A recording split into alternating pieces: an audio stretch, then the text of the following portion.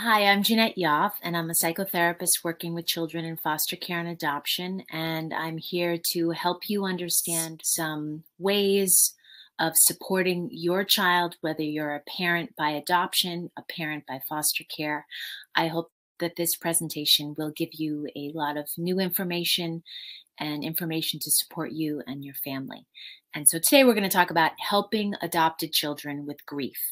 And I myself, I would like to disclose in the beginning of this training is I am also an adoptee and I was raised in foster care. So this experience and this training is near and dear to my heart. So I hope that you find this helpful. So what are the losses associated with adoption?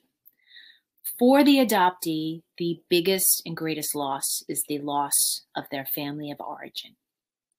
That biological, genetic, and cultural history, ethnic or racial, that they don't have either knowledge of or awareness of or understanding of, their roots in knowing who they are, that sense of belonging. There's a lot of words called tribe. That sense of knowing where you come from gives you a sense of tribe and pride. And then there's the sense of security. Why is this a loss? Because in the beginning of a child's life, that security of being born and remaining with their birth mother, that connection has been severed, which does create a blueprint for the rest of the child's life in feeling a sense of, am I secure? Can I trust this relationship? And can I trust that you're not going to do the same to me? So the sense of security is a loss. Identity is a loss. Am I real? Where do I come from? Who am I? Is that existential question we all have. However, for the adoptee, it's on a greater, more profound level. Minimal history impacts an adoptee's sense of self-worth. Why am I not with my birth family? Is it because of me? Is it something I have done? And children are egotistic, so they are going to blame themselves unless told otherwise, unless they're told the reasons why they could not remain with their family of origin. And another loss is having that borrowed or implied sense of self, which comes from the world around you. I myself was raised in a Jewish family, did not know that I was Argentinian, Irish, and Roman Catholic. And my family through adoption, became my new identity because I didn't know my identity. So it became this borrowed or implied identity that was imposed onto me until I learned later where I came from, what my cultural ethnic history was, and I could identify, reclaim, and have what's called reculturation and have a good, greater sense of self. And the last loss is not being part of the decision. And what is that decision? To be adopted. You know, infants are infants. They are powerless. They don't have a say. They don't have a choice in the matter. This is a choice and a decision that was made for them. So this is another loss of not being able and saying, I want this or I don't want this. What is grief? Grief is an emotional response or reaction to loss, particularly the loss of someone or something to which we formed a bond of attachment. What people find difficult to understand is that babies do form attachments to their mothers in the womb. And I think this is hard because we don't want to think about it. And it has not been acknowledged. And how could a baby remember this attachment? Well, the body remembers. And the more we're understanding about attachment, trauma, how trauma gets stored in the body, and then understanding and reflecting and accepting that separating a baby from the mother at birth is considered a traumatic event. And over time, a child can carry that trauma in their bodies. So this loss, the grief, is the forming of this attachment to the birth mother. And grief is allowing oneself to process their loss through mourning. So mourning means taking that internal experience of grief and expressing it externally. Adopted children need to be encouraged to mourn their loss. These children often have difficulty dealing with their grief due to shame, embarrassment, and fear of being misunderstood.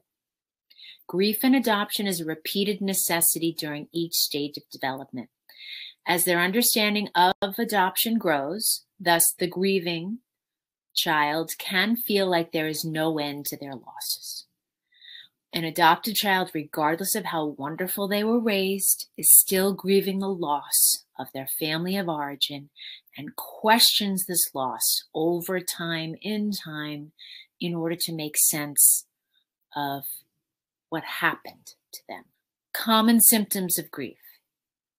There's somatic issues. So feelings that get stored, repressed, suppressed into the body. I was a kid that had terrible stomach aches. I just pushed down all the feelings and the stress would go into my body and it would show up psychosomatically as stomach aches. Some kids have aches and pains. Some kids are falling into things. Another common symptom is not being given permission to grieve, which causes this repression.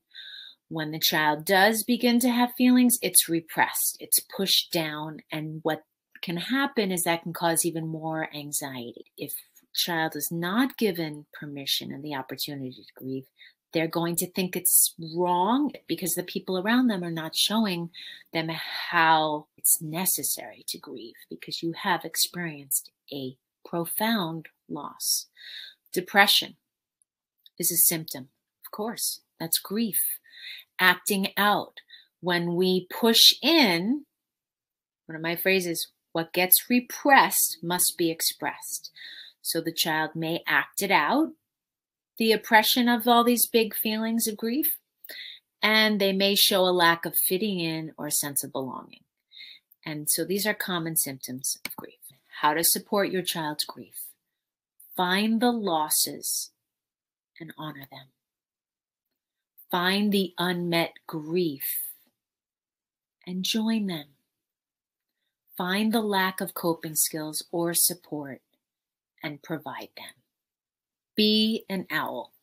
That is, observe, watch, and listen to your child. Children are always sending signals that they're grieving. And so I'm going to go through the 7 nonverbal cues for you to be aware of so you can step back, be an owl, observe, watch, and listen to their 7 nonverbal cues, because healing cannot happen without safety in relationship. 1, eye contact. The way your child is looking at you. Are they looking at you and they're seemingly nervous in their eyes? They're holding back. They're tearful. Their tone of voice. Are they yelling? Are they shaking as they're talking? Are they their posture? How are they holding their bodies? Are they closed? 90% of communication is nonverbal. Hand gestures. Are they fast in their movement? Are they lackadaisy in their movement? Are they fatigued in their movement? Are they clenched? Are they holding the tension in their hands? The timing. How fast or slow are they moving? Are they lethargic and everything's a chore and it takes so much energy? That could be a root cause of their depression and a symptom. And 7, the intensity of how they respond. It takes them a while to respond. It takes them a while to filter information. So reading the 7 nonverbal cues is very important. And as a parent, you are also aware of your 7 nonverbal cues. A child is always looking at, how are you looking at them? How are you holding your face? How are you expressing yourself? Are you staying open and curious or intense and interrogating? So be aware of how you're communicating your nonverbal communication. Are you uncomfortable? Is your tone of voice tense and scared? Is your posture tense? tight and closed off when you're asking your child to open up and be vulnerable when you're not vulnerable. Rhythm is so important, joining in your child's rhythm and matching and doing what's called the dance of attachment. And the intensity, how fast or slow are you responding when they do call to you? Are you slow to respond? Are you fast to respond? Are you just right to respond? If you see your child differently, you will see a different child. So Dr. Stuart Shanker, famous quote, and I love this quote because we need to reframe the way we see grief, especially for children. So reframing your owl, these kids are going to act out. They're going to be emotional. They're going to cry. They're going to suppress. They're going to push it down because they're kids. It's overwhelming to feel grief, even as adults. So it's not that they won't behave. Or what I hear a lot from parents is, when will they get over it? They will not get over it. They will always learn how to move through it. And they can't do it alone. So let's reframe that. They can't behave like other kids their age because they have experienced a profound loss and they are grieving. Again, reframe your owl. If you see a child differently, you'll see a different child. It's not what's wrong with you. Oh boy, they're crying again. It's, let me reframe this. Wow, the loss that happened to you makes you so sad that you now have to protect, avoid, and control the world around you, because the feeling of grief is feeling helpless, hopeless, and powerless of the experience. And grief is that feeling. It's very profound. There's no rhyme or reason. You can't put it in a box. You can't put it on the shelf. It's there. It shows up at the darndest of times, and it feels out of control. I was a kid who cried a lot, and I always say I cried buckets. And my mother, by adoption, did not know how to handle my grief because I triggered her grief. And she hadn't done her own work with her own grief to be comfortable with my grief. And so when I cried, she would say to me, stop feeling sorry for yourself.